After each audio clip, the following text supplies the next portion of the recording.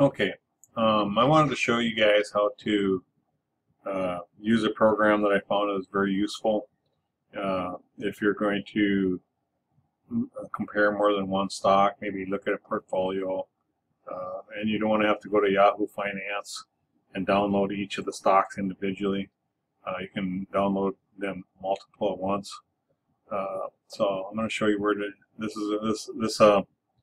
There's an Excel. There's a website called Invest Excel,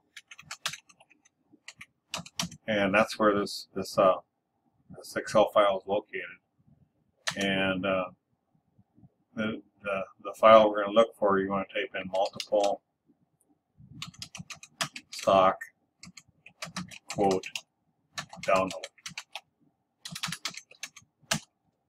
Okay, and you're going to look for this one. It's in the InvestInSell.net website, and it came up with the first one for mine. Okay, so I'm going to go ahead and click on that. And this is a file.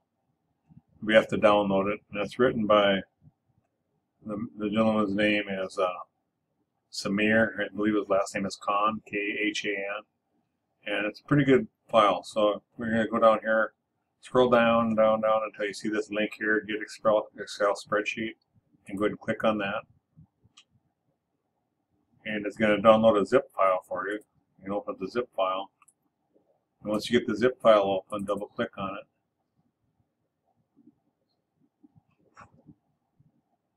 And it's going to say it has macros. You need to enable the macros. It's not going to work.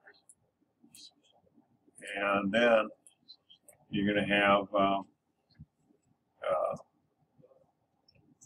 the file that we're looking at trying to use here. So so what we can do, here's Samir's website and information. If you want to, I thank him for making this spreadsheet. It's very, very useful. So okay, sorry about that. The screen paused on me.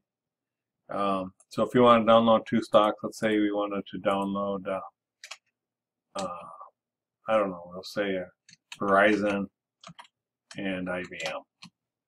So we just want those two stocks. So I'm going to go ahead and highlight all these and clear them. And let's say I want them in monthly frequency. I would go here and I delete this and put M for month. Now this is a little bit finicky. If you put capital M, it's not going to work. And then here we want it for today, so I just type it equals today with parentheses, and I'll put today's dates in. So today is the 22nd of February, the day I'm recording the video. And for the start day, he did minus 30 days. Maybe you want to do, if you're doing monthly, maybe you want to do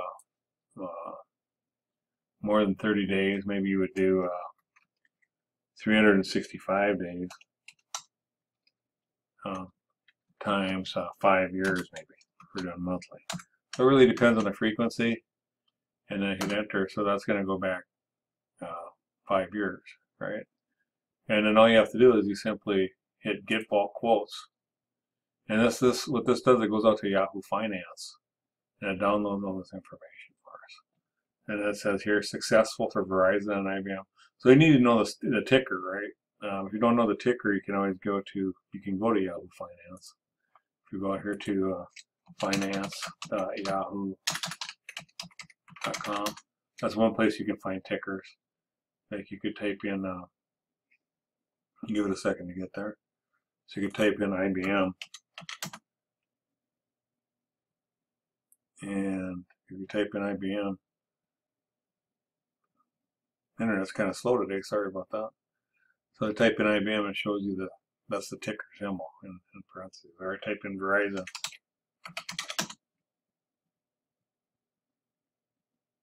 It shows the ticker right there. Or I could type in S&P 500. Again, it shows you the ticker right there. So that's how you do that. So you download it, and then we can go look.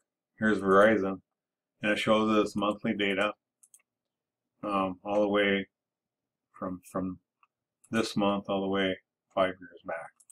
It gives you the open, the high, the low, the close, even the volume and the adjusted close. You can go along here and it summarizes them. It gives you a summary spreadsheet. So you go in here and here's the adjusted close. It actually has them summarized for you already. So this is a very useful spreadsheet. Uh, I like to use this when I'm doing portfolio analysis, or if I want to calculate data myself or something. So I don't have to go to I don't have to go here, and I don't have to download the data for each one of these, and then take them each, copy them into another spreadsheet. This does it all automatically for you. So hopefully that helps. This is, by the way, this is a really good website too, investexcel.net. The link is on here. It has a lot of really good Excel programs and macros that you can use that pertain to finance. And I've seen this site, and they keep adding stuff. It keeps improving. Very useful. I remember someone wrote this, right? So it's a little finicky. Like you can't use a capital M here. You have to use small m instead of. So it'll give you errors. So you might have to mess around with it if you don't get it to work at first. But it's still very useful. So hopefully you like this video and it's helpful to you. See you next time. Bye.